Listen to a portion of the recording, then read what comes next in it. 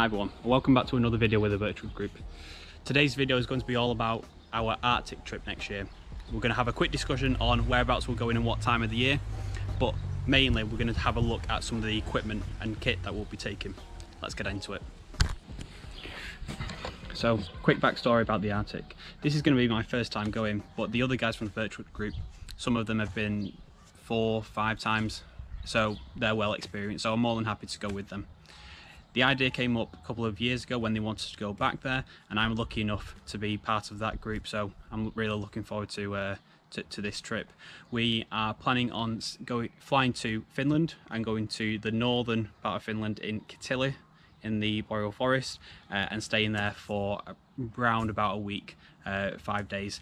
There are, as far as I know so far, about 7 or 8 members going. Some are from the Birchwood group, some are from people, other friends that we know, and there are some of the guys who I've not even met before. We've just met them on Facebook groups who have the same interests and who are a lot more experienced than me anyway. So we are planning to go next year in February if all plans out with the coronavirus and everything. We'll hopefully fly out in February during the school holidays and spend some time out there doing some Arctic bushcraft and just having a really nice time. So we'll get into the kit. I've got 2 lots of the main kit to show you, and one of them is setting up for a project that we'll do in the later months.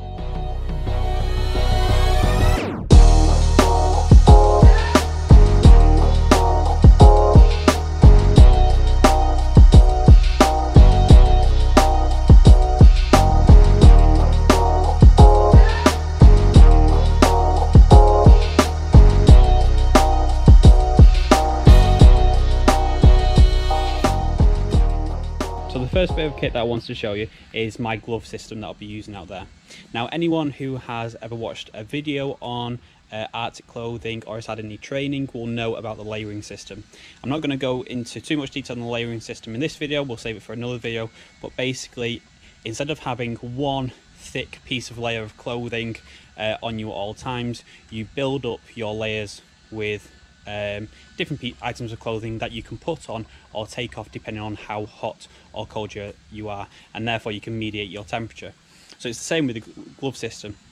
So to start off with, I have my working gloves, and these are a pair of Hestra leather gloves, and they come with wool liners. So these are, if I need to be able to use my fingertips for tying something or just fiddling about, these will be my work gloves. These are warm enough to be able to be on for a short period of time while still being comfortable. If I do need it to get warmer, then I can have these inside my mittens. So I'll start with these ones first. These are, I can't remember if they were German or Austrian army cold weather mittens, but they have a pile lining inner, extremely warm and big enough to fit my hands in with my Hestra gloves on as well. Okay, so if I'm working around camp and I have my gloves on and it gets a bit cold, then I can just put the whole thing into the mittens. Now, if I'm not planning on doing any work at that moment in time, then these will be what I'll be wearing inside the mittens. So these are a boiled wool, and these will act as sort of like the liners for these. Not that they particularly need them, they are super warm just by themselves, but for that added comfort, that extra bit of comfort, I'll be using them inside them. Unfortunately, my Hestra gloves don't fit inside these mittens, or else I could have put all 3 of them inside of each other, but I don't need to do that. It's all about adapting your kit for the conditions that you are currently in. So if it's a bit warmer, I can just probably stick with these. If it gets a bit colder, I can take these gloves off, put my liners on, put them inside the mittens. Now, the last layer is, these are British Army Gore-Tex over mitts, and these fit over all of the system together. So I can have my boiled wool liners on inside my pile lined mittens, and then they are quite thin. They do have a bit of insulation in, but mainly the waterproof, and it's just got that extra barrier against the cold. So this is my my mitten system, my glove system that I'll be using out there. And again, they all work with each other depending on when I need them.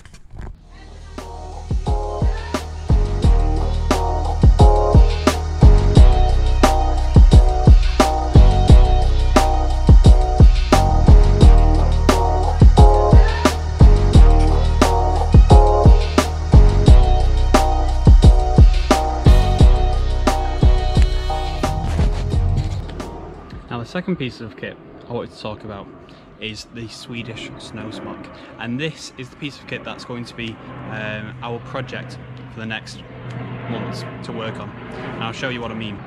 So this is the Swedish snow smock. It's the first generation smock, and you can tell that because it doesn't have the buttons running down the middle, it just has them at the collar.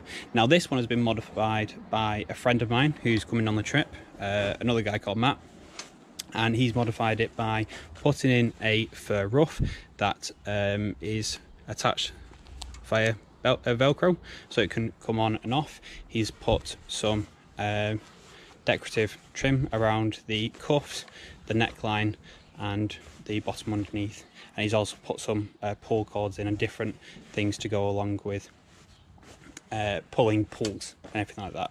So this one isn't mine, unfortunately, but this is what I want mine to look like in the end.